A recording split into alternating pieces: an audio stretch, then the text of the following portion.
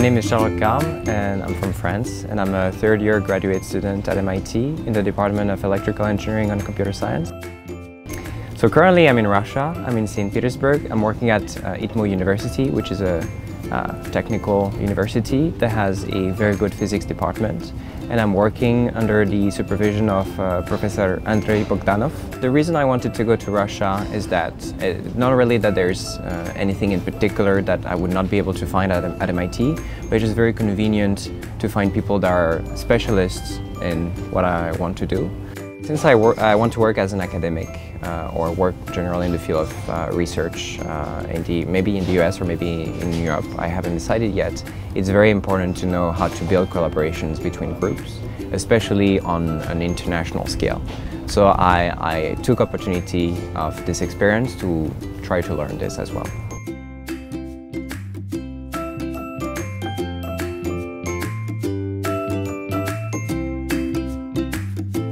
I think St. Petersburg is one of the most beautiful cities in the world. It was only founded a couple hundred years ago, 300 years ago I think, by Peter the Great. It has beautiful bridges. In the summer, the sun never sets, it's always bright outside.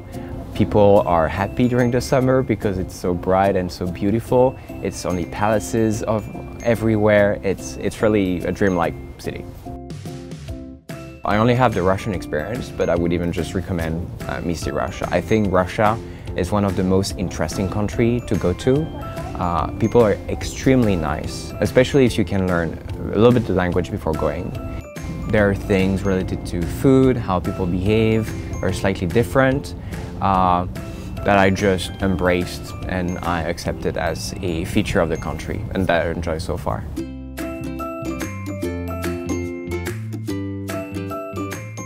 I would say that there are more Europeans overall.